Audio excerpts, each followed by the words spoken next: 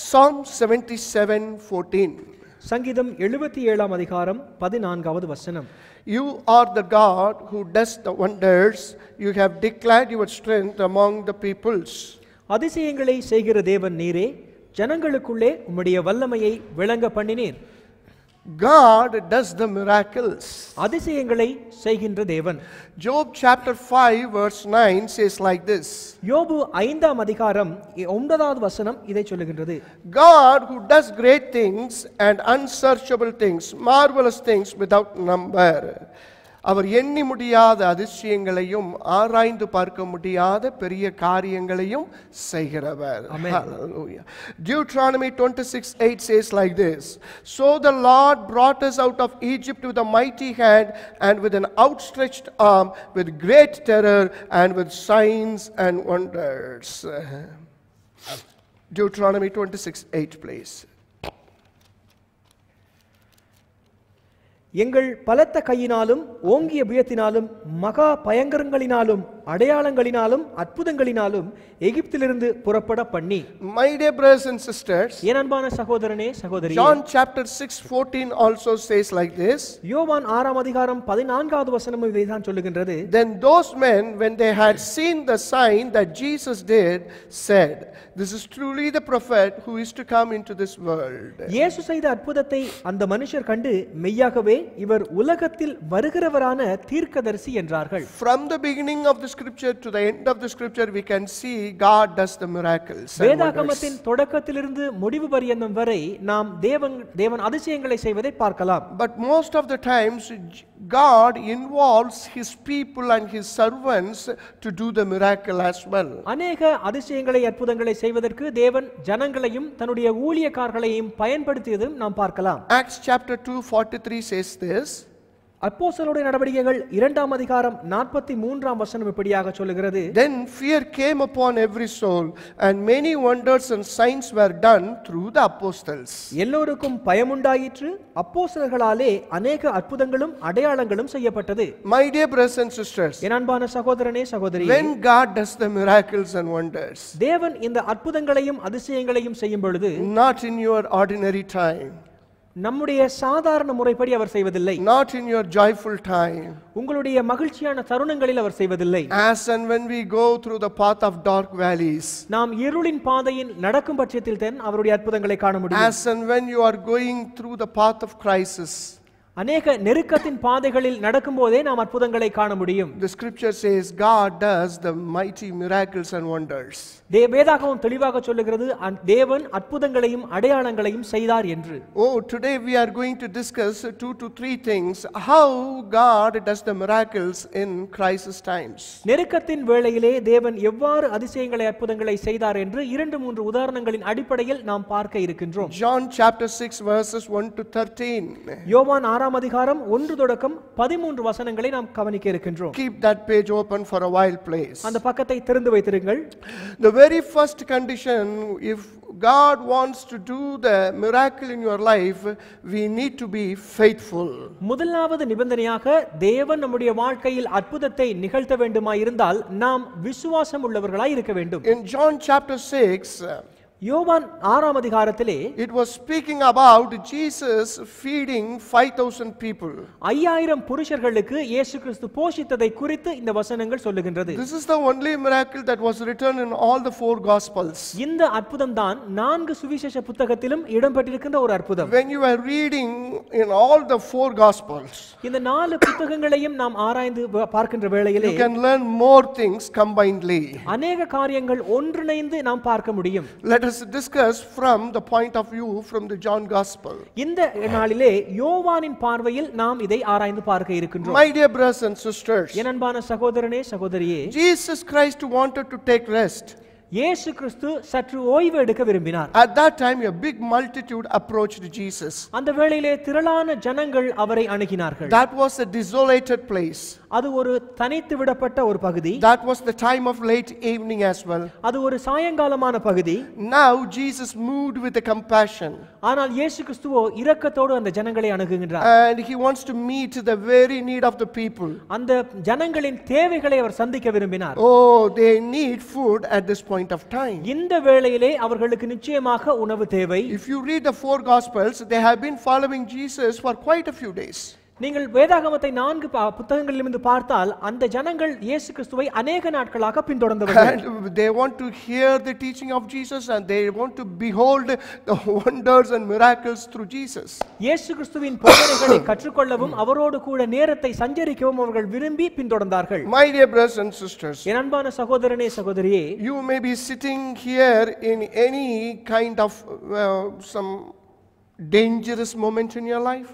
இந்த இடத்தில் கூட நீங்கள் உங்கள் வாழ்க்கையில் ஒரு ஆபத்தான தருணத்தில் அமர்ந்திருக்கலாம், or in crisis moment in your life, ஒரு நெருக்கத்தின் அடிப்படையில் அமர்ந்திருக்கலாம், or in very important moment in your life. ஒருவேளை உங்களுக்கு மிக முக்கியமான ஒரு தருணத்தோடு இந்த இடத்தில் அமர்ந்திருக்கலாம். We can learn quite a few things from this one. இந்த பகுதியிலிருந்து நாம் அநேக காரியங்களை கற்றுக்கொள்ள The முடியும். very first point we need to know is Jesus cares for you and me.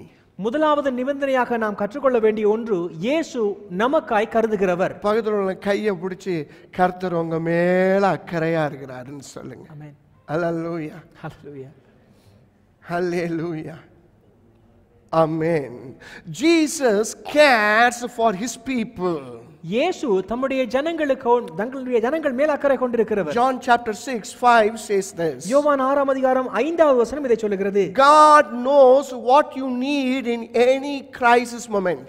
தேவனுக்கு தெரியும் உங்களுடைய நெருக்கத்தின் வேளையில் உங்களுடைய தேவை என்ன என்று. Yes, you want to overcome your dangerous and crisis moment. உங்களுடைய நெருக்கத்தின் பாதைகளை நீங்கள் மேற்கொள்ளத்தான் வேண்டும், அது உண்மை. You might be thinking in your mind, if only I had this one, I would have easily overcome. ஒருவேளை நீங்கள் நினைக்கலாம், எனக்கு இது இருந்திருந்தால் இந்த பிரச்சனையை நான் மேற்கொள்ளுவேன் என்று. Because Jesus cares for you and me. காரணம் இயேசு கிறிஸ்து உங்களுக்காய் எங்களுக்காய் அக்கறை கொண்டிருக்கிறவர். He knows the very need that you need. உங்களுக்கு தேவையான மிக அதிகமான தேவையை அவர் அறிந்திருக்கின்றார். So I am telling you from this pulpit, Jesus loves you and cares you even in this moment. ஆகவே இந்த இடத்திலிருந்து நான் பலிபீடத்திலிருந்து சொல்லுகின்றேன், தேவன் உங்களை அன்பு செய்து அக்கறை கொள்கின்றவர். Now Jesus is facing a crisis point. இந்த இடத்தில் இயேசு கிறிஸ்து தாமே ஒரு நெருக்கடியின் பாதையில் இருக்கின்றார். And 5,000 people were approaching and were sitting before him.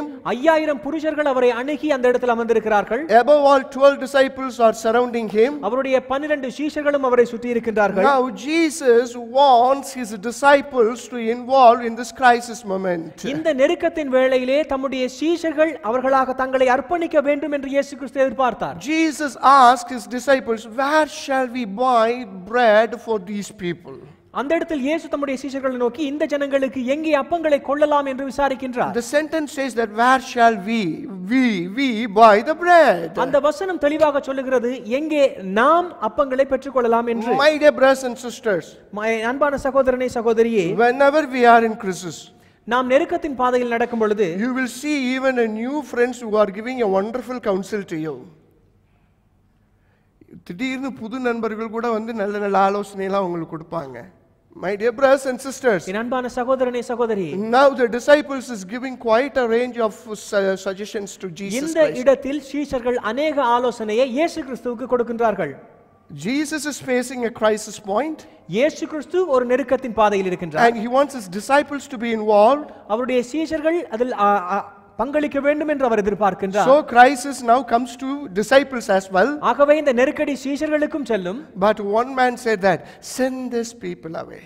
அந்த இடத்தில் ஒரு மனுஷன் சொல்லுகின்றான், இந்த ஜனங்களை அனுப்பிவிடுங்கள் என்று. So many Christians today, अनेक கிறிஸ்தவர்கள் இந்த நாளிலே they don't want to face problem. அவர்களை பிரச்சனைக்கு முகம் கொடுக்க விருப்பமில்லை. They don't want to face crisis. அவர்கள் நெருக்கத்தை முகம் கொடுக்க விரும்பவில்லை. But they want mighty miracles in their life. ஆனால் மகிமையின் அற்புதங்களும் அடையாளங்களையும் எதிர்பார்க்கின்றார்கள். They want mighty wonders of God in their life. அவருடைய தேவனுடைய अनेक அதிசயங்களை காண விரும்புகின்றார்கள். I am sorry, miracles are not for sale for cheaper situations. என்னை மன்னித்து விடுங்கள், அற்புதங்களும் அடையாளங்களும் விற்பனைக்கு அல்ல.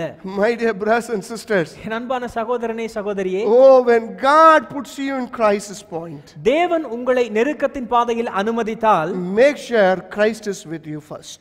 நிதானித்துக் கொள்ளுங்கள், தேவன் உங்களோடு இருக்கின்றார். Every crisis brings the Christ miracle in your life. ஒவ்வொரு நெருக்கடிகளும் தேவனுடைய அற்புதங்களை உங்கள் வாழ்க்கையில் கொண்டு சேர்க்கின்ற ஒன்று. Be sure and make sure Christ is with you all the time. ஆகவே ஒவ்வொரு மணி வேளைகளிலும் தேவன் உங்களோடு இருப்பதை நீங்கள் நிதானித்துக் கொள்ளுங்கள். One man is saying, get rid of this crowd. ஒரு சீசன் சொல்லுகின்றான், இந்த ஜனங்களை அனுப்பிவிடுங்கள் என்று. The problem doesn't comes to you so that you can say that I have no problem.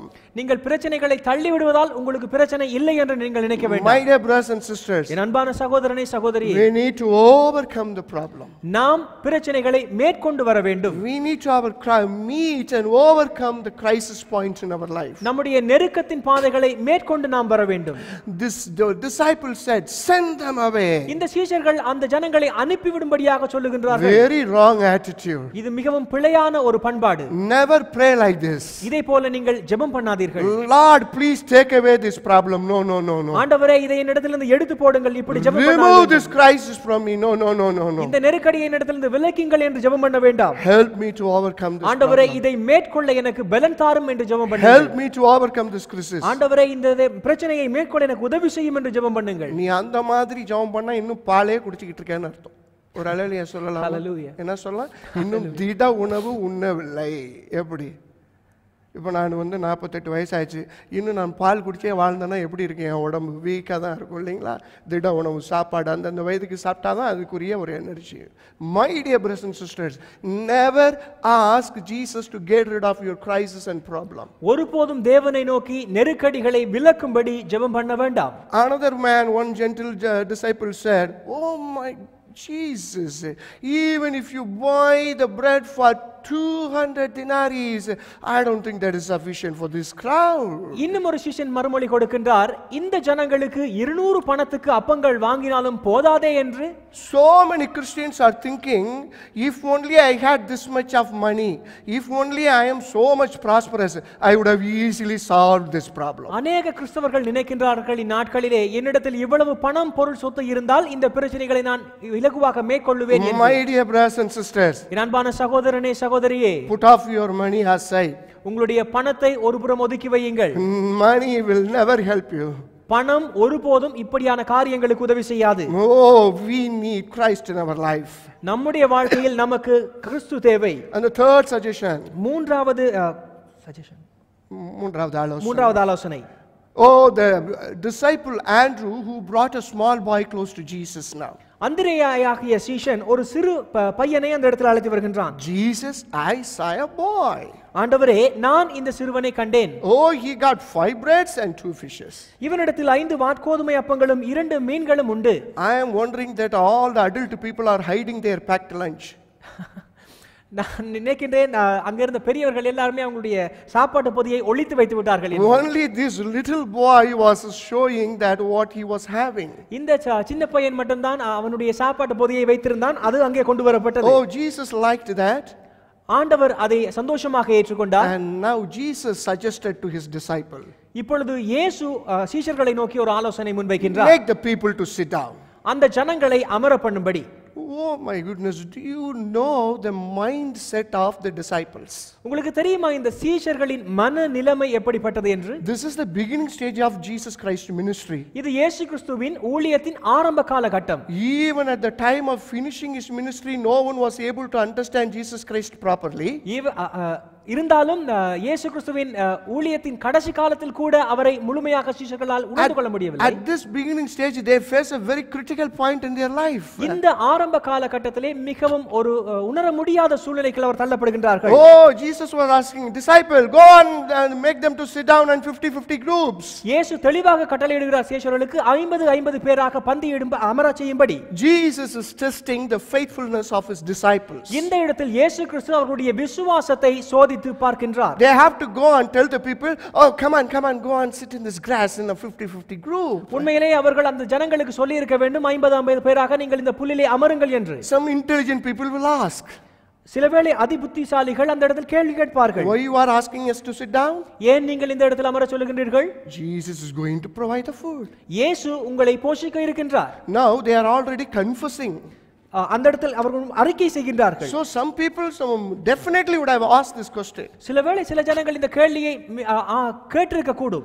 So in order to receive your miracle in the Christus point, you need to have faith in Jesus Christ. ஆகவே நெருக்கத்தின் பாதையில் அற்புதங்களை அதிசயங்களை காண்பதற்கு இயேசு கிறிஸ்து மேல் நமக்கு விசுவாசம் வேண்டும். My dear brothers and sisters, என் அன்பான சகோதரனே சகோதரியே, the very first point I would like to tell you is here. முதலாவது குறிப்பாக நான் சொல்ல விரும்புவது, when you are in crisis, நீங்கள் நெருக்கத்தின் காலத்தில் இருக்கும் பொழுது give whatever you have into the hands of Jesus. நீங்கள் வைத்திருப்பது எதுவாக இருந்தாலும் அதை தேவனுடைய கரத்துக்கு ஒப்புவியுங்கள். When you say you have nothing, நீங்கள் ஒன்றுமில்லை என்று சொல்லுவீர்களானால் give nothing to him in his hand. அந்த ஒன்றுமில்லாததை தேவனுடைய கரத்தில் ஒப்புவியுங்கள். Give thanksgiving in his presence. அவருடைய பிரசன்னத்தில் நன்றியறிதலோடு முன்வையுங்கள். Give praise in his presence. அவரை துதித்து அவருக்கு முன்பு அந்த துதியை வையுங்கள். Oh, pray in his presence. அவருடைய பிரசன்னத்தில் ஜெபம் பண்ணுங்கள். Everything will bring out the wonderful miracle in your crisis point. இந்த முன்வைத்த காரியங்கள் ஒவ்வொன்றும் உங்களுடைய நெருக்கத்தில் உங்களுக்கு விடுதலையை கொண்டு வரும். God knows what you have and what you do not have. தேவனுக்கு தெரியும் உங்களிடத்தில் இருப்பவைகளும் இல்லாதவைகளும். But he wants to do some greater miracle through you. ஆனாலும் தேவன் உங்கள் மூலமாய் தான் இந்த அதிசயங்களை செய்ய So விரும்புகிறார். for that we need to be faithful to his word. ஆகவே அது நடப்பதற்கு தேவன் மேல் நாம் விசுவாசம் வைக்க வேண்டும். Jesus got the bread தேவனிடத்தில் இப்பொழுது அப்பம் உண்டு. and he broke it. அந்த அப்பத்தை அவர் பிட்டு, So before that he blessed it. அதை அவர் ஸ்தோத்திரம் பண்ணி, And he gave the breads to his disciples and asked them to go and distribute. அந்த அப்பத்தை சீஷர்களிடத்தில் கொடுத்து அவர்களை பகிர்ந்தளிக்கும்படி கொடுக்கின்றார். Oh my dear brothers and sisters, என் அன்பான சகோதரனே சகோதரியே, we are talking about 5,000 men. இந்த இடத்தில் 5000 புருஷர்களை குறித்து நாம் பேசுகின்றோம். And if you include the mothers and the children, at least it would be more than 10,000 people. அங்கே அவர்களுடைய மனைவிகளோ பிள்ளைகளோ அவர்களையும் சேர்த்தால் அது ஒரு 10000 பேருக்கு மேற்பட்டதாகவே காணப்படும்.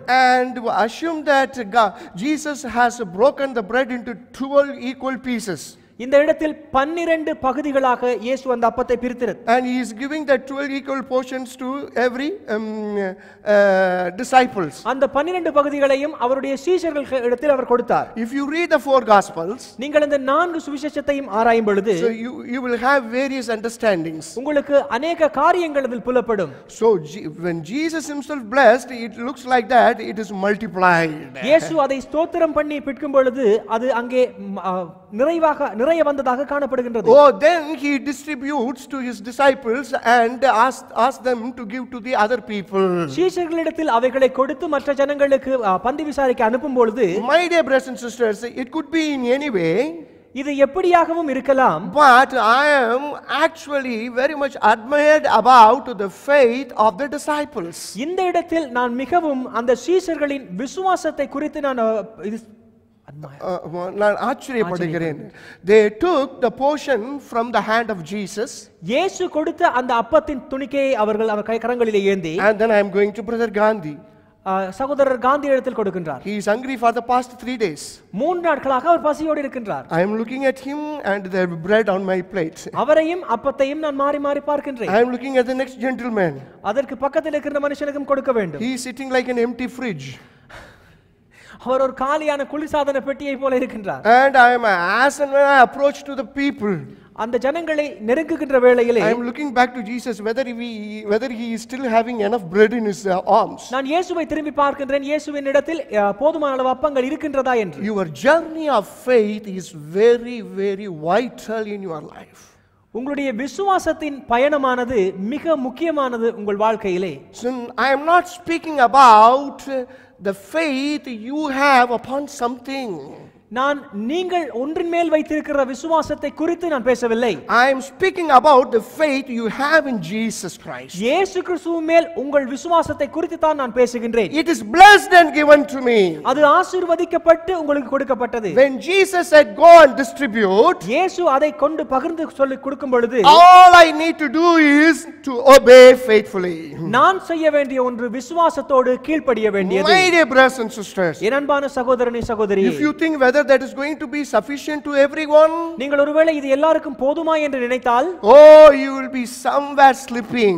எங்கேயோ நீங்கள் சறுக்குகின்றீர்கள். You need to have the complete faith in in God's word. உங்களுக்கு முழுமையான விசுவாசம் தேவனுடைய வார்த்தையிலே தேவை. Because it comes not from ordinary human being hands, it comes from the divine creator. இது சாதாரண மனுஷனிடத்திலிருந்து வந்த வார்த்தை இல்லை, சர்வத்தையும் படைத்த சர்வ வல்லவரிடத்திலிருந்து வந்த வார்த்தை. Oh, John chapter 1 verse 1 says that. யோவான் முதலாம் அதிகாரம் முதலாவது வசனம் சொல்லுகிறது. And if you read 1 to 3, நீங்கள் 1 லிருந்து 3 வரை வாசிப்பீர்களானால், everything is created through him. அவராலே அல்லாமல் எதுவுமே உண்டாகவில்லை என்று Oh, the very gospel the written by this John, he himself mentioned in this first chapter in first 3 verses. இந்த புத்தகத்தை எழுதின யோவான் தன்னுடைய முதலாவது அதிகாரத்திலே முதலாவது புத்தகத்திலே இவரை குறிப்பிடுகின்றார். Oh, he knew the divine creator can create anything. இந்த சர்வத்தையும் உண்டு பண்ணினவர் எதையும் உண்டு பண்ண இயலும் என்று அவர் நம்பினார். Oh, they distributed. The scripture says that everyone eaten enough. வேதம் சொல்லுகின்றது அவர்கள் திருப்தி அடைந்தார்கள் உண்ட அப்பத்தினால் என்று சொல்லி. கரங்களை தட்டி நன்றி சொல்லுங்க. My dear brothers and sisters, என் அன்பான சகோதரனே சகோதரியே, what is your crisis point today? உங்களுடைய நெருக்கத்தின் பாதை என்ன? Oh, are you trying to overcome any problems or crisis in your life? உங்களுடைய வாழ்க்கையில் ஒரு பிரச்சனையோ நெருக்கத்தையோ மேற்கொள்ள முயற்சிக்கின்றீர்களா? Just make sure that you give everything into the hands of Jesus. உங்களுக்கு உண்டானவைகளை இயேசுவின் கரத்தில் ஒப்புவித்தீர்கள் என்பதில் நிதானமாயிருங்கள். Oh, for the people who are waiting for the visa like Shakti, and are you trusting on your solicitor or the divine solicitor Jesus Christ? விசாவுக்காக காத்திருக்கிற சக்தி தன்னுடைய வழக்கறிஞரை நம்பி இருக்கிறாரா அல்லது தன்னை உண்டு பண்ணின தேவனை நம்பி இருக்கின்றாரா? I have all the documents perfectly ready, so no one can say no to me. Never say like that. எனக்குரிய பத்திரங்களை நான் சரியாக வைத்திருக்கிறேன், ஆகவே என்னை யாராலும் எதிர்க்க முடியாது என்று சொல்ல முடியாது. Even if there is no proper document, if he decides, he will meet your needs. நமக்கு சரியான பத்திரங்கள் இல்லாத பட்சத்திலும் தேவன் நினைக்கும் மாத்திரத்தில் நம்மை இங்கிருந்து அகற்ற யாராலும் முடியாது. Make sure you are with Jesus. ஆனால் நீங்கள் நிச்சயித்துக் கொள்ளுங்கள் நீங்கள் தேவனோடு இருக்கின்றீர்கள் என்று. Make sure any other resources cannot meet your need. மற்ற தேவை சந்திப்புகள் உங்கள் தேவைகளை முழுமையாக சந்தித்து விட முடியாது என்பதை நிச்சயமாயிருங்கள். My need comes from my source which is God. என் தேவை கர்த்தரால் சந்திக்கப்பட வேண்டும். My dear brothers and sisters, என் அன்பான சகோதரனே சகோதரியே, the scripture says that the disciples distributed, everyone eat very sufficiently enough. வேதம் சொல்லுகிறது சீஷர்கள் பகிர்ந்தளித்த வேளையிலே போதுமான அளவு அவர்கள் சாப்பிட்டு திருப்தி அடைந்தார்கள் என்று. The remaining 12 baskets were there as well. மீதமான துணிக்கைகள் கூட 12 கூடை நிரம்ப எடுக்கப்பட்டது. My dear brothers and sisters, என் அன்பான சகோதரனே சகோதரியே, every single basket is for every single disciple. ஒவ்வொரு கூடையும் ஒவ்வொரு சீஷருக்காக கொடுக்கப்பட்டது. My dear brothers and sisters, என் அன்பான சகோதரனே சகோதரியே, when you are with Jesus, நீங்கள் இயேசுவோடு கூட இருக்கும் பொழுது, when you involve your crisis point with Jesus, உங்கள் நெருக்கடிகளில் இயேசுவை நீங்கள் உள்ளாக எடுத்துக்கொள்ளும் பொழுது, and when you are participating with Jesus when he invites you in your crisis, இயேசு உங்களை அழைத்து நெருக்கத்தின் பாதையில் பங்களிக்க அழைக்கும் போது நீங்கள் அதை ஒப்புக் கொடுக்கும் போது, you will see the divine miracle in your life. நீங்கள் அப்பொழுது தெய்வத்தின் அதிசயங்களை அடையாளங்களை காண்பீர்கள். You will see the divine miracle. நீங்கள் தெய்வீக அதிசயங்களை காண்பீர்கள். Here Jesus used 12 disciples to do this miracle. இந்த இடத்தில் 12 சீஷர்களை இயேசு கிறிஸ்து பயன்படுத்தினார். Oh, I am also very much surprised about the faith of these people. இந்த இடத்தில் எனக்கும் சந்தேகம் உள்ளது இந்த சீஷர்களின் விசுவாசத்தை குறித்து. How Jesus can meet our food needs. எப்படி இயேசு கிறிஸ்து இந்த தேவையை சந்திக்க போகின்றார்? They never asked that question at all. அந்த கேள்வியை அவர்கள் கேட்கவே இல்லை. Oh, Jesus said sit down, they sit down. இயேசு சொன்னார் அமர சொல்லி அவர்கள் அமர்ந்தார்கள். They receive whatever he gives unto them. இயேசு கொடுத்ததை அவர்கள் வாங்கி பகிர்ந்தார்கள். My dear brothers and sisters, என் அன்பான சகோதரனே சகோதரியே, God sees your faithfulness in every circumstances. தேவன் உங்களுடைய விசுவாசத்தை ஒவ்வொரு சூழ்நிலைகளிலும் காண்கின்றார். The scriptures Proverbs 28:20 says like this. நீதிமொழிகள் 28ஆம் அதிகாரம் 20வது வசனம் இதை சொல்லுகின்றது. A faithful man will abound with blessings. உண்மையுள்ள மனுஷன் பரிபூர்ணமான ஆசீர்வாதங்களை பெறுவான். கரங்களை தட்டி நன்றி செலுத்தலாமா? Be faithful to Jesus Christ word in your life. ஆகவே இயேசு கிறிஸ்துவின் வார்த்தைக்கு விசுவாசம் உள்ளவர்களாய் நாம் இருக்க வேண்டும். Give whatever you have into the hands of Jesus. நம்மிடத்தில் உள்ளவைகளை இயேசுவின் கரத்துக்கு நாம் ஒப்புவிக்க வேண்டும். And you will become the vehicle of miracle in your life. ஆகவே நீங்கள் தேவனால் பயன்படுத்தப்படுகின்ற ஒரு கருவியாக மாறிவிடுவீர்கள் உங்களுடைய அற்புதங்களுக்கு. My dear brothers and sisters, என் அன்பான சகோதரனே சகோதரியே, if you do not have faith in Jesus, நீங்கள் இயேசுவின் மேல் விசுவாசம் இல்லாதவர்களாய் இருந்தால் you will not be faithful to him at all. நீங்கள் அவருக்கு விசுவாசியாய் இருக்க முடியாது. உண்மை உள்ளவனாக இருக்க முடியாது. Hallelujah. God sees the faithfulness. தேவன் உண்மை உள்ளவர்களை தான் எதிர்பார்க்கின்றார். Even in 5 talents parable, 5 தாலந்துகளின் உவமையிலே, for each and every single person, when Jesus calls them, இயேசு அழைத்த அந்த ஜனங்கள், he was expecting the faithfulness and goodness from them. அவர்களிடத்திலிருந்த நன்மையையும் உண்மையையும் அவர் எதிர்பார்த்தார். உண்மையும் உத்தமமுள்ள ஒளியனே அப்படினு சொல்லி பார்க்கிறோம். So we are all looking some other thing, but Jesus is looking the faithfulness and goodness in our life. நாம் अनेक காரியங்களை எதிர்பார்க்கின்றோம், ஆனால் இயேசு நம்மிடத்தில் எதிர்பார்ப்பது உண்மையும் உத்தமத்தையும். God can use you as a vehicle of miracle for your crisis as well. உங்களுடைய நெருக்கடிக்கு உங்களை ஒரு அற்புதத்தின் கருவியாக தேவனால் பயன்படுத்த முடியும். Just involve in him. ஆகவே அவரோடு கூட பங்களிப்பு செலுத்துங்கள். When he asks you to participate, just mingle with him. உங்களை பங்களிப்புக்காக பங்காளராக அழைக்கும் பொழுது அவரோடு இணைந்து கொள்ளுங்கள். And you will become a wonderful vehicle. ஆகவே நீங்கள் அப்பொழுது தேவனால் பயன்படுத்தப்படுகின்ற கருவியாய் மாறிவிடுவீர்கள். My dear brothers and sisters, என் அன்பான சகோதரனே சகோதரியே, so be faithful and receive the God's miracle in your life. ஆகவே விசுவாசம் வைத்து தேவனுடைய அதிசயங்களை உங்கள் வாழ்வில் காணுங்கள். The second point is, இரண்டாவது குறிப்பாக, be sanctified in your life. நீங்கள் உங்களுடைய வாழ்க்கையில் சுத்திகரிக்கப்பட்டவர்களாய் இருங்கள். I am going to take few things from John chapter 2. இந்த இடத்தில் யோவான் 2ஆம் அதிகாரத்திலிருந்து ஒரு சில காரியங்களை பேச விரும்புகின்றேன். Jesus was invited to attend one wedding. இயேசு கிறிஸ்து ஒரு கல்யாண வீட்டுக்கு அழைக்கப்பட்டிருந்தார். And he went along with his disciples as well. அவர் அவருடைய சீஷர்களோடு கூட அந்த வீட்டுக்கு சென்றிருந்தார். And during that wedding day, during that reception time, wine was run out. அந்த வரவேற்பு நடைபெறுகின்ற காலத்திலே திராட்சை ரசம் குறைவுபட்டது. Oh, that was notified to Jesus Christ. அது இயேசுவுக்கு அறிவிக்கப்பட்டது. And Mother Mary told to the servants, do whatever he says to you. இயேசுவுடைய தாயாகிய மரியாள் இயேசு சொன்னபடி செய்யும்படி அந்த வேலையாட்களுக்கு கட்டளையிட்டார். And then Jesus told one beautiful thing to the servants. இந்த இடத்தில் இயேசு கிறிஸ்து தன்னுடைய சீஷர்களுக்கு ஒரு அழகான காரியத்தை சொல்லுகின்றார். Fill the 6 pots with water. இந்த 6 கச்சாடிகளையும் தண்ணீரால் நிரப்புங்கள் என்று. There is a big crisis in this wedding ceremony. இந்த நெருக்கம் இந்த கல்யாண வீட்டிலே வந்திருந்தது. This is the crisis for the bride and bridegroom family. அந்த இடத்தில் மணமகனுக்கும் மணமகளுடைய குடும்பத்தாருக்கும் ஒரு நெருக்கடி. Oh, the people who have been invited, they might be thinking and they might be speaking in a wrong way about this wedding people. இந்த திருமணத்துக்கு அழைக்கப்பட்டவர்கள் ஒருவேளை இந்த திருமணத்தை குறித்து தவறாக பேச முடியும். But fortunately Jesus was invited. ஆனால் அந்த இடத்தில் இயேசு கிறிஸ்து அழைக்கப்பட்டிருந்தார். And very fortunately it was notified to Jesus as well. மிக முக்கியமாக அது அவருக்கு அறிவிக்கவும் பட்டிருந்தது. Again Jesus involved his servants. அந்த இடத்தில் இயேசு தன்னுடைய சீஷர்களை உடன் சேர்க்கின்றார். There is his servants அந்த செரிமனில வேலை பார்த்தவங்க, அந்த திருமண பந்திக்குன்னு வேலை பார்த்தவங்களை ஆண்டவர் அதிலே இணைய பண்ணுகிறார். Hallelujah. Hallelujah. My dear brothers and sisters, என் அன்பான சகோதரனே சகோதரியே, all they required is wine. அவர்களுக்கு தேவையானது இந்த திராட்சை ரசம். But Jesus was saying that fill water.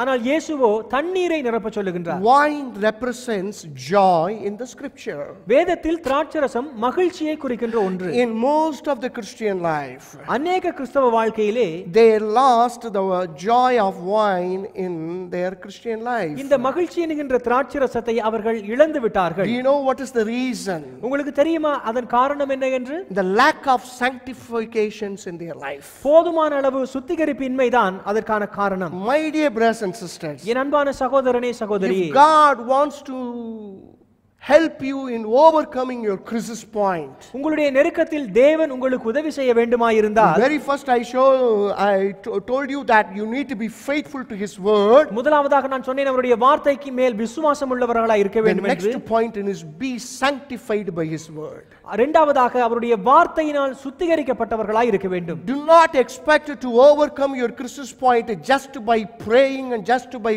reading the Bible. உங்களுடைய நெருக்கத்தின் பாதைகளை ஜெபத்தினாலும் வேத தியானத்தினாலும் மாத்திரம் மேற்கொள்ள முடியும் என்று God expects that you need to obey and apply his word in your life. தேவன் எதிர்பார்க்கின்றது தன்னுடைய வாழ்க்கைக்கு கீழ்ப்படிந்து அதை அபியாசப்படுத்துவது. Oh, the word of God purifies you. தேவனுடைய வார்த்தை உங்களை சுத்திகரிக்கும். The word of God cleanses you and me. தேவனுடைய வார்த்தை உங்களையும் எங்களையும் சுத்தப்படுத்தும். The word of God sanctifies you and me. தேவனுடைய வார்த்தை உங்களையும் எங்களையும் சுத்திகரிக்கும். Hebrew 10:10 says this. எபிரேயர் 10ஆம் அதிகாரம் 10வது வசனம் சொல்லுகின்றது, When you are saved, you are sanctified through the blood and the body of Jesus Christ. நீங்கள் ரட்சிக்கப்படும் பொழுது தேவனுடைய இரத்தத்தினால் சுத்திகரிக்கப்பட்டீர்கள் என்ற வசனம் சொல்லுகின்றது. And in every single day, ஒவ்வொரு நாள் நாம் வாழ்கின்ற வாழ்க்கையிலே you and me need to be sanctified through his precious word. ஒவ்வொரு நாளும் அவருடைய வார்த்தையினால் நாம் சுத்திகரிக்கப்பட வேண்டும். That is what the scripture John 17:17 says. இதைத்தான் யோவான் 17ஆம் அதிகாரம் 17வது வசனம் சொல்லுகின்றது. My dear brothers and sisters, என் அன்பான சகோதரனே சகோதரியே, you might have lost the joy of Christian life in your life. ஒருவேளை கிறிஸ்தவ வாழ்க்கையில் உங்களுடைய மகிழ்ச்சியை நீங்கள் இழந்திருக்கலாம். You are going through the crisis point. நீங்கள் நெருக்கத்தின் பாதையில் நடந்து கொண்டிருக்கலாம். You are praying. நீங்கள் ஜெபம் பண்ணலாம். Even you woke up in the early morning and pray. அதிகாலையில் கூட நீங்கள் எழுந்து ஜெபம் பண்ணலாம். Oh, whenever you get a time you pray. உங்களுக்கு நேரம் கிடைக்கும் போதெல்லாம் நீங்கள் ஜெபம் பண்ணலாம். Oh, you read the Bible. நீங்கள் வேதத்தை வாசிக்கலாம். You come to the church very regularly. நீங்கள் சபைக்கு தொடர்ந்து வருபவராக இருக்கலாம். But there are some point in your life, if you want to overcome the crisis, God expects the sanctification in your life. ஆனால் நம்முடைய வாழ்க்கையிலே சில காலங்கள் உண்டு, நம்மை சுத்திகரித்தால் மாத்திரமே மேற்கொள்ள அந்த பிரச்சனையை முடியும். Oh, you need to be sanctified by and through his word. ஆகவே நீங்கள் தேவனுடைய வார்த்தையினால் அதன் மூலமாக சுத்திகரிக்கப்பட வேண்டும். 6 pots were kept in the wedding ceremony. 6 கச்சாடிகள் அங்கே வைக்கப்பட்டிருந்தது. Oh, the wine pots are inside. ஆனால் திராட்சை ரசம் வைக்கின்ற பாத்திரங்களோ உள்ளே இருந்தது. Wine must come from that inner kitchen room. இந்த திராட்சை ரசம் உள்ளே இருக்கின்ற சமையல் அறையில் இருந்து வர வேண்டியது. The 6 pots were kept for ceremonial cleansing. இந்த இடத்தில் வைக்கப்பட்ட கச்சாடிகள் அவருடைய வழக்கத்தின்படி கால் கழுவ வைக்கின்ற ஒரு கச்சாடி. வீட்டுக்குள்ளார நுழையிறதுக்கு முன்னாடி கால் கழுவிட்டு வருவாங்க, பார்த்திருக்கீங்களா நம்ம ஊர்ல பழக்கம்? அந்த மாதிரி உள்ள கச்சாடி.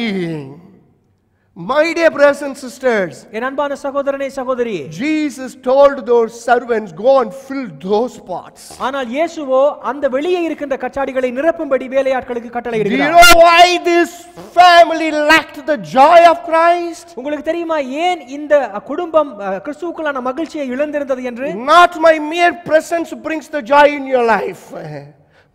My word which will sanctify you, that will bring the joy in you. என்னுடைய பிரசன்ன மகிழ்ச்சியை கொண்டு வராது, என்னுடைய வார்த்தை உன்னை சுத்திகரிக்கும் பொழுது அப்பொழுது அது மகிழ்ச்சியை கொண்டு வரும். My dear brothers and sisters, என் அன்பான சகோதரனே சகோதரியே, how obedient those servants were.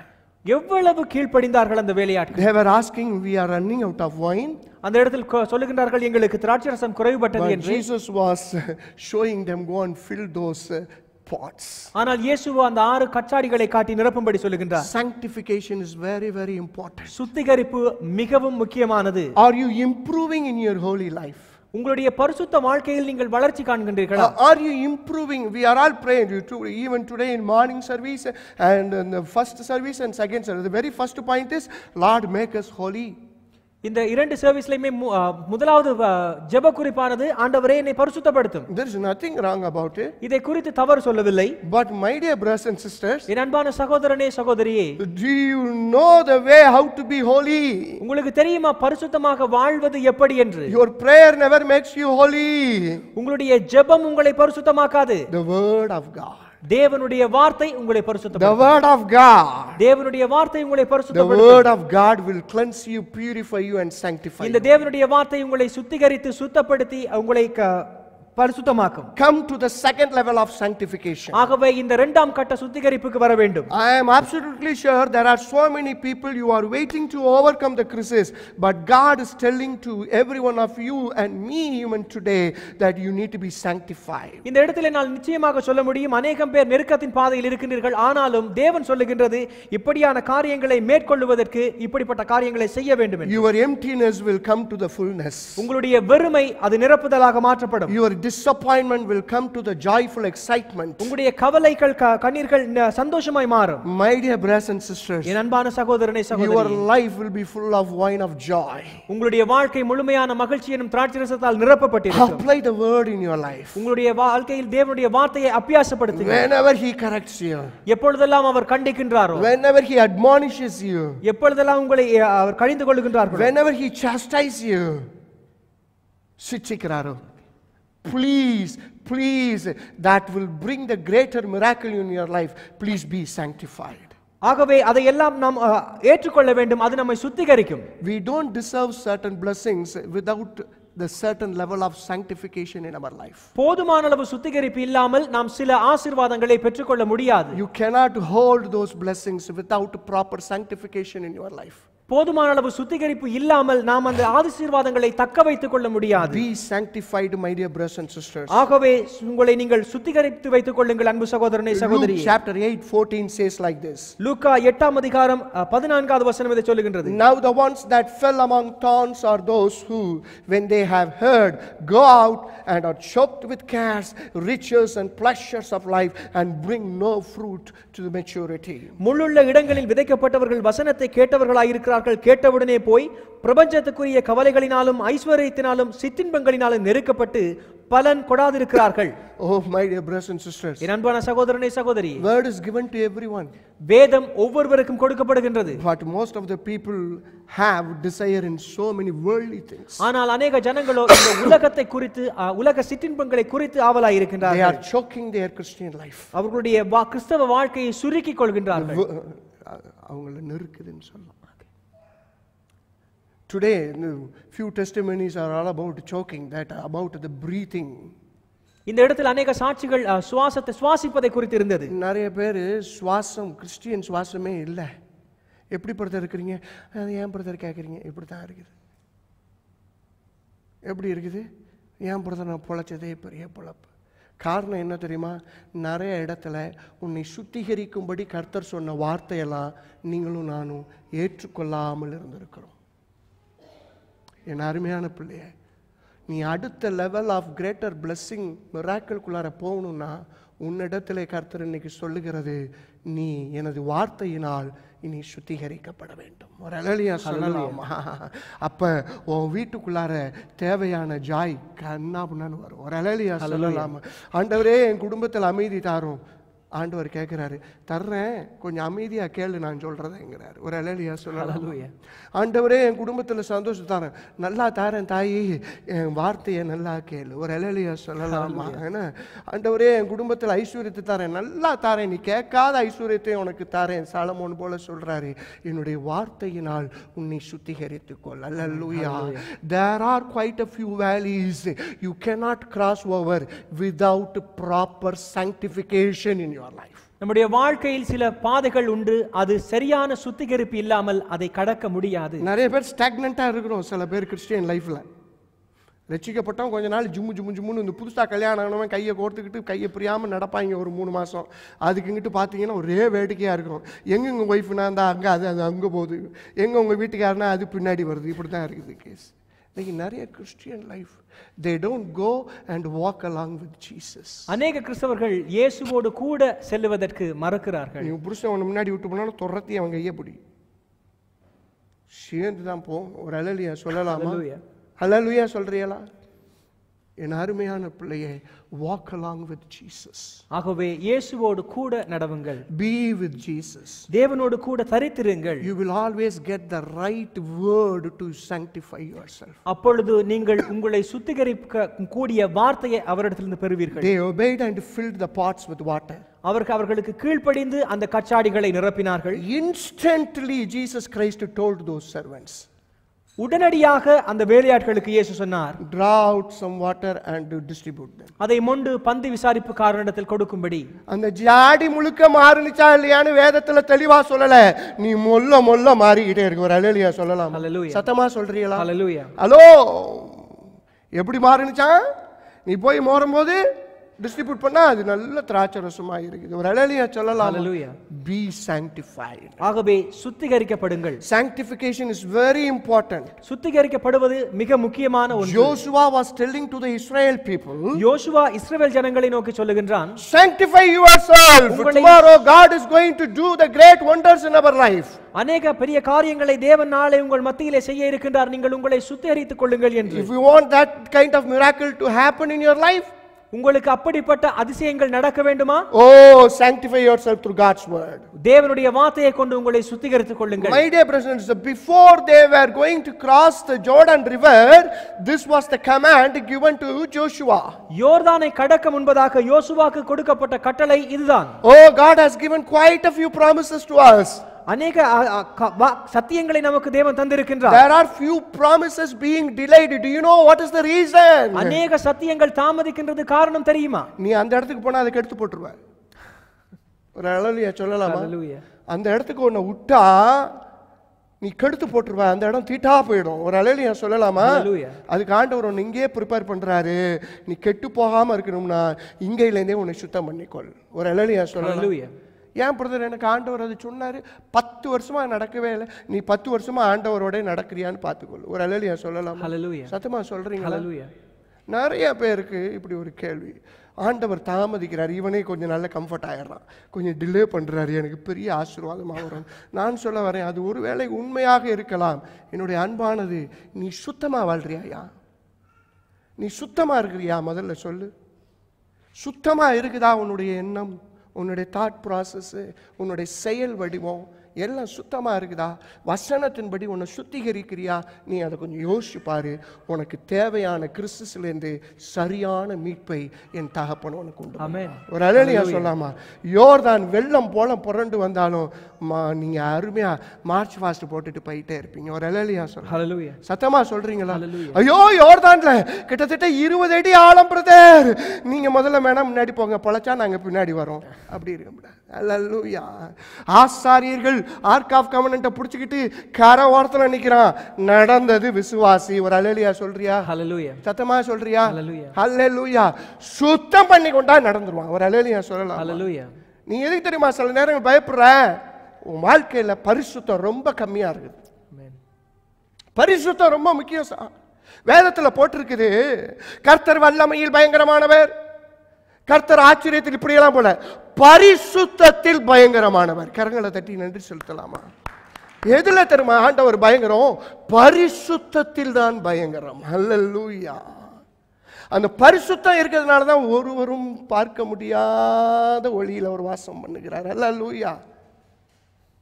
My dear brothers and sisters, God is insisting me to tell about the sanctification today very much to us. Please, if you obey, that is the easiest moment in your life. For அல்லேலூயா சொல்லலாம். ஆகவே தேவன் என்னோடு கூட பேசினது இந்த சுத்திகரிப்பை குறித்து பேசும்படி நீங்கள் கீழ்ப்படிந்தால் அதை காண்பீர்கள். Be sanctified. ஆகவே சுத்திகரிப்பை பெற்றுக்கொள்ளுங்கள். You will easily cross the river of Jordan. நீங்கள் யோர்தானை கடக்க அது இலகுவாய் இருக்கும். In Genesis chapter 32 it looks like. ஆதியாகமம் 32ஆம் அதிகாரம் இப்படித்தான். When God asked Jacob to go back to his fatherland, யாக்கோபை நோக்கி தேவன் மீண்டுமாய் உன்னுடைய தகப்பன் தேசத்துக்கு திரும்பி செல் என்ற போது God sanctified him. தேவன் அவனை சுத்திகரித்தார். God himself came in the form of angel and asking, what is your name, Jacob? அந்த இடத்தில் தேவன் கர்த்தருடைய தூதனானவராய் அந்த இடத்துல வந்து உன்னுடைய பேர் என்ன என்று கேட்கிறார். And he declared faithfully, I am Jacob. விசுவாசத்தோடு அவன் அறிக்கை செய்கிறான், நான் யாக்கோபு என்று. He was a godly man. அவன் தேவனுடைய மனுஷன். He got the greater promises of Abraham, Isaac. அவனுடைய ஆபிரகாமின் ஈசாக்கின் வாக்குத்தத்தத்தை பெற்றவன். And God himself appeared in vision and spoke quite a few times. தேவன் தாமகமே தரிசனத்திலே अनेक காரியங்களை அவருக்கு வெளிப்படுத்தி இருக்கிறார். Hello, there needs to be some sanctification moment before you cross to some other level of blessings. சில காரியங்கள் உண்டு நீங்கள் சுத்திகரிக்க வேண்டும் ஒரு சில நிலைகளை ஆவிக்குரிய வாழ்க்கையில் அடைவதற்கு. Yes, it is more than 100% right. You got the promises. உண்மைதான், நீங்கள் வாக்குத்தத்தங்களை பெற்றிருக்கிறீர்கள். But sanctification must happen. ஆனாலும் சுத்திகரிப்பு தொடர்ச்சியாக நடைபெற வேண்டிய ஒன்று. My dear GSGC church today, என் அன்பான சபையோரே, be sanctified. சுத்திகரித்துக் கொள்ளுங்கள். Whatever you see, நீங்கள் பார்க்கின்றது, whatever you speak, நீங்கள் பேசுகின்றது, oh how the way how the life you live, நீங்கள் வாழுகின்ற வாழ்க்கை முறை, everything needs to be according to God's word. எல்லாமே தேவனுடைய வார்த்தையின் அடிப்படையில் இருக்க வேண்டும். Then the final sanctification will happen in your life. அப்பொழுது கடைசி சுத்திகரிப்பு உங்கள் வாழ்க்கையில் நிறைவு பெறும். 1 Thessalonians 5:23 and 24. 1 தெசலோனியர் 5ஆம் அதிகாரம் 23-24 வசனங்கள் இதை சொல்லுகின்றது. Now may the God of peace himself sanctify you completely, and may your whole spirit, soul and body be preserved blameless at the coming of our Lord Jesus Christ. He who calls you is faithful, who will also will do. கடைசி நாளிலே உங்களுடைய ஆவி, ஆத்துமா, சரீரம் குற்றமற்றதும் கரையற்றதுமாய் கிறிஸ்துவுக்கு முன்பாக காணப்படும்படி உங்களை அழைத்தவர் உங்களுக்கு அப்படியே செய்வார். ஒரு அல்லேலூயா சொல்லலாம். ஹல்லேலூயா. உங்களை பரிசுத்தமாக்கணும், சுத்தமாக்கணுங்கிறது கர்த்தருடைய முக்கியமான வேலை. That is the most important thing in our life. Be sanctified every single day. We need to be sanctified by God's presence and His word. ஒவ்வொரு நாளும் தேவ பிரசன்னமும் தேவனுடைய வார்த்தையும் நம்மை சுத்திகரிக்க வேண்டும். Then you will see the joy of wine in your life. அப்பொழுது திராட்சைரசம் எனும் மகிழ்ச்சி உங்களுடைய வாழ்க்கையில் காணப்படும். You will see the greater miracle. நீங்கள் அப்பொழுது அதிசயங்களை காண்பீர்கள். The third point is, மூன்றாவது காரியமாக, be prayerful in your life. ஜெபமுள்ள மனுஷனாய் இருங்கள். Everyone knows about King Hezekiah. உங்களுக்கு எசேக்கியா அரசனை பற்றி தெரியும். Isaiah chapter 37 speaks about it. ஏசாயா 37ஆம் அதிகாரம் அதை குறித்து பேசுகின்றது. At one point of time, King Sennacherib, who was the king of Assyria, surrounded him with his army. செனகரிப் என்று சொல்லப்படுகிற அசீரிய அரசன் அவனை முற்றுகையிட்டு, and he was going to overcome King Hezekiah and Israel. எசேக்கியாவையும் இஸ்ரவேலையும் அவன் கைப்பற்ற அவன் தயாராக இருந்தான். As soon as he heard that news, இந்த செய்தியை அவன் கேட்ட மாத்திரத்திலே he went into the house of the Lord. அவன் தேவனுடைய ஆலயத்துக்கு சென்றான். Big crisis point. மிகவும் நெருக்கமான ஒரு காலம்.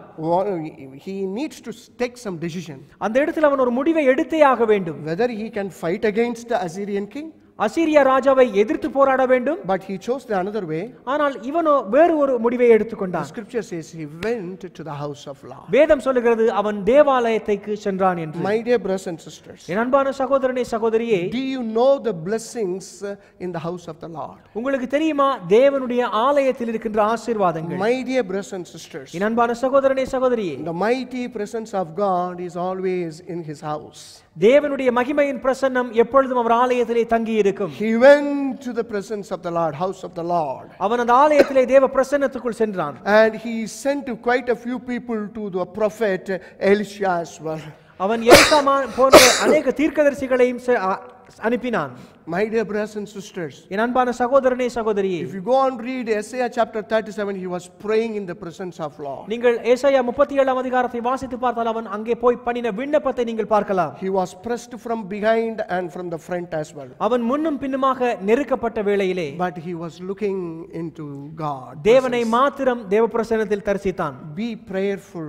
ஆகவே ஜெபம் நம் வாழ்க்கையில் நிறைந்திருக்க வேண்டும். In Daniel book, தானியேல் புத்தகத்தில் பார்க்க முடியும், when there was a great command that no one should pray and bow before anything other than the king of Babylon, Babylon ராஜாவை தவிர வேறு யாருக்கு முன்பாக ஜெபம் பண்ண கூடாது என்ற ஒரு கட்டளை பிறந்த வேளையிலே Daniel knew about it.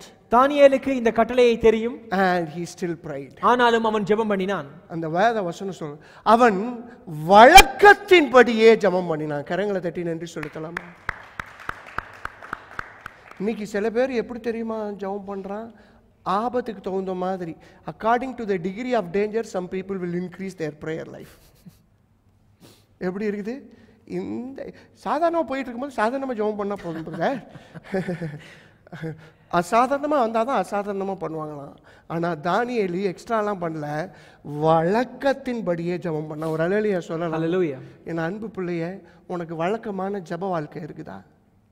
ஒரு அல்லேலூயா சொல்லலாமா? ஹalleluya. கர்த்தரின் பலவீனத்தை உணர்வார். உனக்கு பலன் எப்படி வரும்?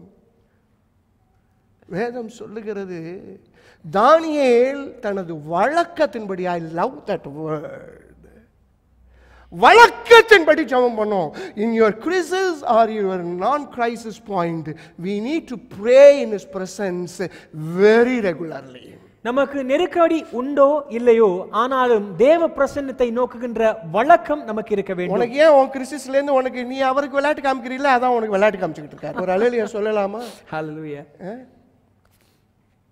அவர் நேற்று பேஞ்ச மழையில் இன்னைக்கு முளைஞ்ச காளான் மாதிரி நம்ம உட்கார்ந்துக்கிட்டு ஆண்டவரை ஆழம் பார்க்கறது எப்படி?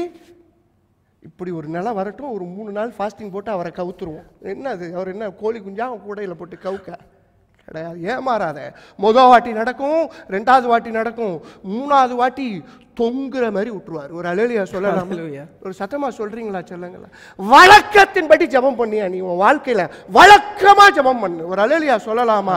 6 மணினா 6 மணிக்கு ஏதாவது ஒரு அறையில போய் உட்கார்ந்து முழங்கால் படியிட்டு எதையாவது பண்ணு, அறைய பூட்டி கொள்ளு, பிரசன்னத்துல போய் உட்காரு. ஒரு அல்லேலூயா சொல்லலாமா?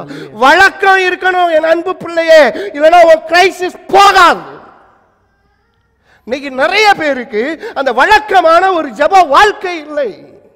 அந்த வழக்கமான ஜெபம் இல்லாதனால நீ ஒன்ன நினைச்சு பாரியா, உன் லைஃப் ஹிஸ்டரி எழுதுனா நீனே ஒரு வாட்டிக்கு மேல படிக்க மாட்டேன். ஒரு அல்லேலூயா சொல்லலாமா? சொல்லி நான் உன்னை சேலஞ்ச் பண்றியா? உன் லைஃப் ஹிஸ்டரி எழுதி என்ன அச்சீவ் பண்ணியிருக்கிற நீ, என்ன கர்த்தர் உன் மூலமா அச்சீவ் பண்ணியிருக்கிறாரு, என்ன வரும் சொல்லு. சொல்லுவியா நீ? சொல்ல முடியுமா? ஏன் தெரியுமா? அது இல்ல, உனக்கு வழக்கத்தின்படி ஜெபம் இல்லை. ஒரு அல்லேலூயா சொல்லலாமா? ஹalleluya. சிங்க கொகையில போட்டா எனக்கு என்ன, போடலனா எனக்கு என்ன, வழக்கம் எனக்கு ஒன்று இருக்கிறது. என் கர்த்தருடைய பிரசன்னத்திலே நான் முழித்து வாழுவேன். ஒரு அல்லேலூயா சொல்லலாம். நல்லா பாடுறோம், உண்மை ஆராதிப்பேன், நீர் நல்லவர். யாரு? நீ கெட்டவர்னா அவர் கெட்டவர் ஆயிடுவாரா? ஒரு அல்லேலூயா சொல்றீங்களா? பாடும்போது 2 அப்படியே கிளிசரின் போடாமலே தண்ணியெல்லாம் வந்துருதுங்க. என்ன சொல்றீங்க? அப்படியே கொஞ்ச நேரம் ஆவியானவர் எப்படியாவது எனக்கு இடம் கொடு, நான் வாழ்க்கையில் ஏதாவது ஒரு காரியத்தை செய்யணும் அப்படின்னா விட்டா மாற்றீங்களே. அப்போ விட்டா மாற்றீங்களே. நான் சொல்றேன், உன் கிறிஸ்துஸ் போகிறதுக்கு இன்னைக்கு ஆண்டவர் என் மூலமாக உன் கூட பேசி கொண்டிருக்கிறார்.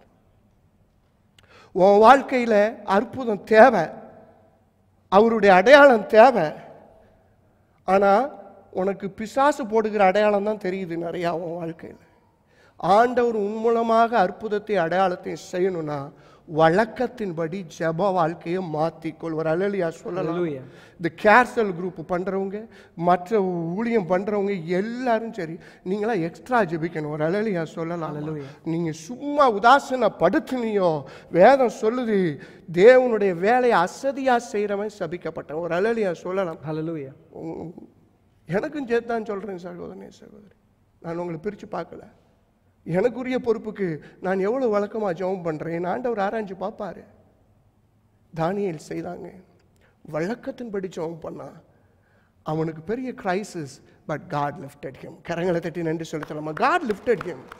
காட், ஐயா அவரை விட அன்பு செய்கிற ஒருத்தவர் இல்லையா?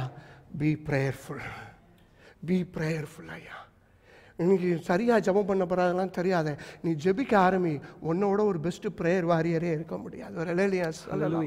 நீ ஜெபம் பண்ணியா, all God is waiting to see your face in his presence. ஹல்லேலூயா. முதல் நேரத்தை அவர் கொடுங்க, நல்லா வாழுங்க. B prayerful. Hallelujah. King Hezekiah, he did, he prayed. God sent the king Sennacherib back to his very own country. தேவன் இந்த செனகரிப்பு ராஜாவை தன்னுடைய சொந்த தேசத்துக்கு திரும்ப பண்ணினார். ஒரு பொய்யான ரூமர் அவன் காதுல கேள்விப்பட்டு போயிட்டான். ஒரு உண்மையானது கூட கிடையாது. ஒரு அல்லேலூயா சொல்லலாம். ஹல்லேலூயா. ஓ நாட்டை எவனோ பிடிக்க போறான்னு எவனோ ஒருத்தன் சொன்னவனு தெரிச்சு ஓடியே போயிட்டான். ஒரு அல்லேலூயா சொல்லலாமா? ஹல்லேலூயா. அவன் காமி கும்பிடுற ஒரு கோயில் இருக்கும்போது அவன் மகனே அவனை போட்டு தள்ளிட்டான். ஒரு அல்லேலூயா சொல்லலாமா? ஹல்லேலூயா. அல்லேலூயா. அதனால கர்த்தர் போட்டு தள்ளிடுவாருன்னு நினைக்க கூடாது. நான் சொல்றதை சரியா புரிஞ்சுக்கொள்ளணும். உனக்கு எதிரியோ உனக்கு மற்ற காரியங்கள் எதுவாக இருந்தாலும் நீ வழக்கத்தின்படி அவருடைய பிரச்சனத்தில் இருந்தினா, ஒருவேளை அவர் யாரையும் போட்டு தள்ளுனா கூட போட்டு தள்ளட்டும். ஒரு அல்லேலூயா சொல்லட்டும். உன்னுடைய எதிரிகள் அவர் கவனிச்சுக்குவாரியா? ஹல்லேலூயா. இன்னைக்கு நிறைய பேர் அவங்க வாழ்க்கையில் உள்ள கஷ்டத்துக்கு பிசாசை விரட்டுறதுலே பாதி ஜெப நேரம் போயிடுது. ஒரு அல்லேலூயா சொல்லலாமா? நான் சொல்கிறேன், பிசாசெல்லாம் விரட்டிக்கிட்டே இருக்கக்கூடாது, ஒரு வாட்டி சொன்னால் போகணும். ஒரு அல்லேலூயா சொல்லலாமா? எத்தனை வாட்டி அப்பாலே போ சாத்தானேன்னு இயேசு சொன்னார்? அப்பாலே போ சாத்தானே, அப்பாலே போ சாத்தானே. அப்போ இப்படியே சொல்லிக்கிட்டுலாம் இல்லை, அப்பாலே போ சாத்தானே அப்படின்னாரு. ஏன்னா வழக்கத்தின்படி ஜெபம் இருந்தது. ஒரு அல்லேலூயா சொல்ல. ஹல்லேலூயா. ஹலோ, வழக்கம் இருக்குதாப்பா? வழக்கம் இருக்குதா? இன்னையிலேருந்து புத்தியா பொழைச்சிக்கோ. ஒரு அல்லேலூயா சொல்லலாம். ஹல்லேலூயா. புத்தியா பொழைச்சிக்கோ, இல்லைன்னா சப்பி போட்ட மாங்கோட்ட மாதிரியே தெரிய வேண்டி. உன் மூலமாக எந்த கனியும் பார்க்க முடியாது. நீனே சப்பி போட்ட மாங்கோட்ட மாதிரி உன்னை விதைக்கலாமா விதைக்க வேணாமாங்கிற ஸ்டேஜில் நீனே இருக்கிறிய. எப்படி இருக்குது? Very careful. 3 பாயிண்ட் சொல்லியிருக்கேன், தமிழில் சொல்லிடுறேன்.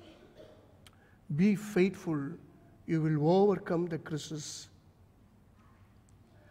ரெண்டாவது பாயிண்ட் என்ன சொன்னேன்?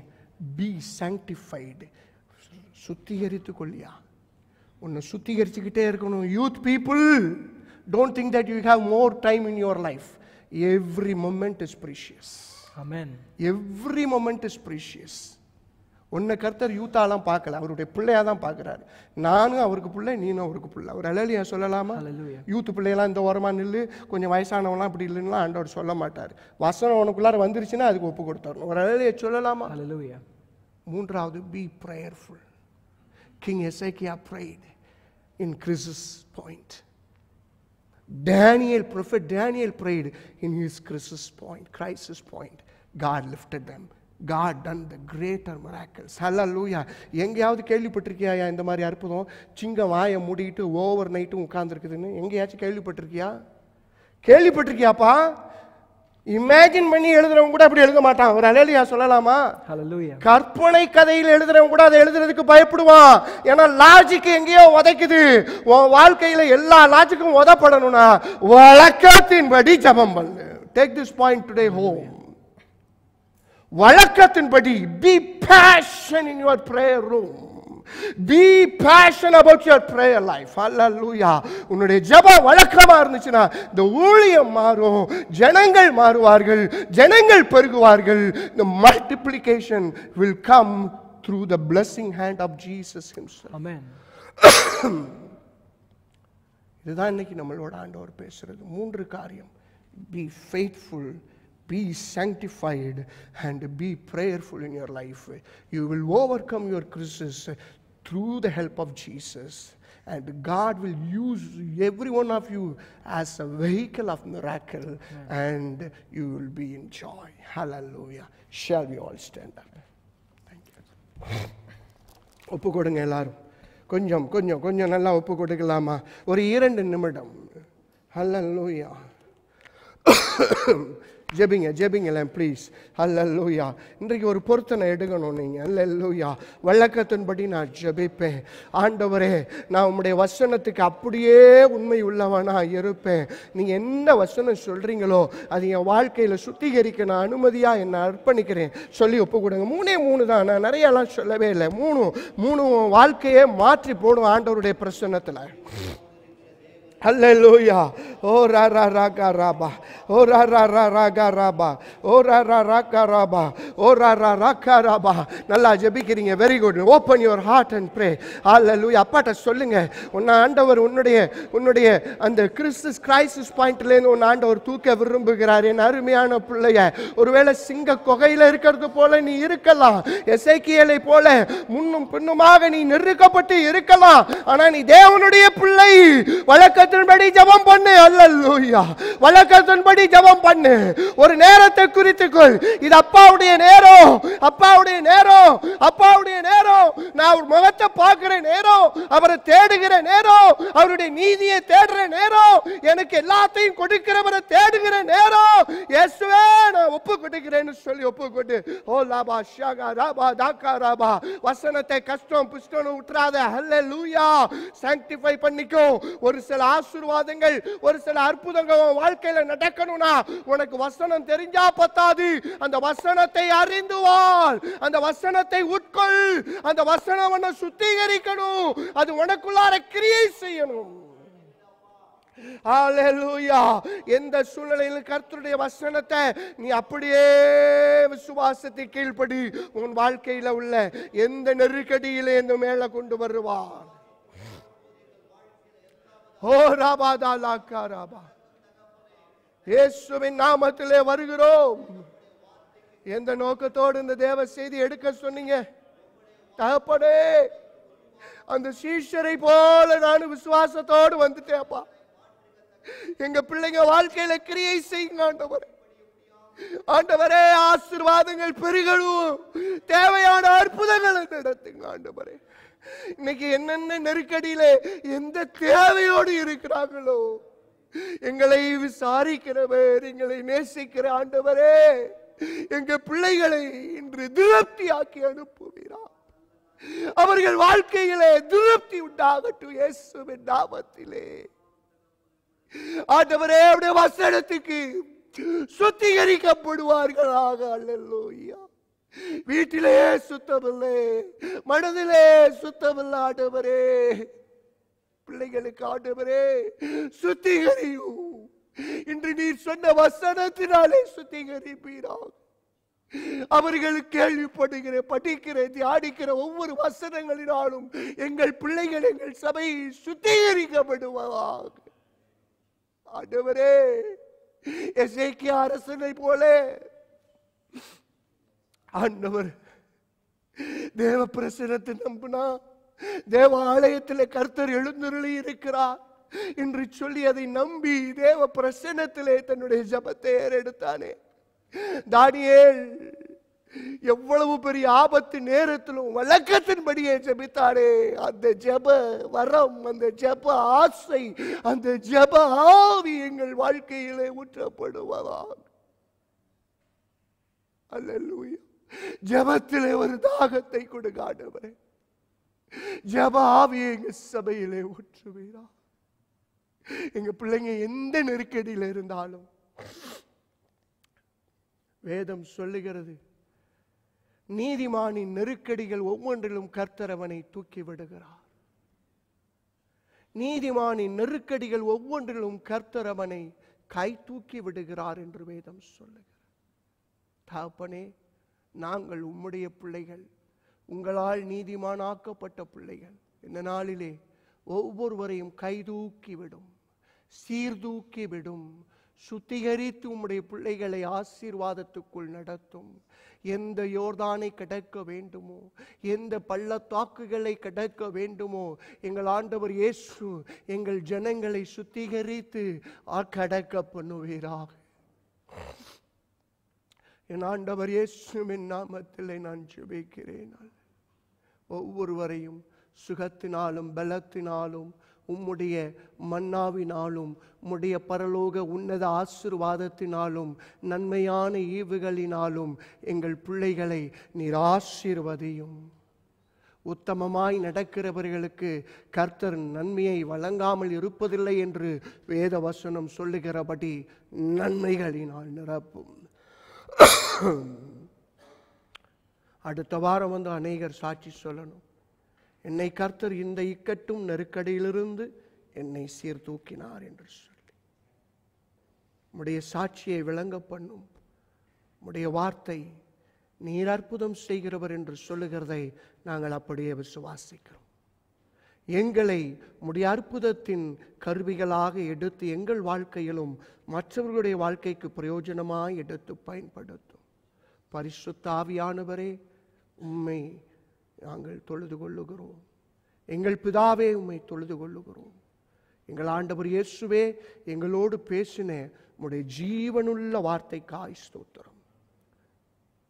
கர்த்தர் உங்களுக்கு நிச்சயமான அற்புதங்களை செய்வாராக. இயேசு கிறிஸ்துவின் ஆண்டவரின் நாமத்தில் பிதாவே.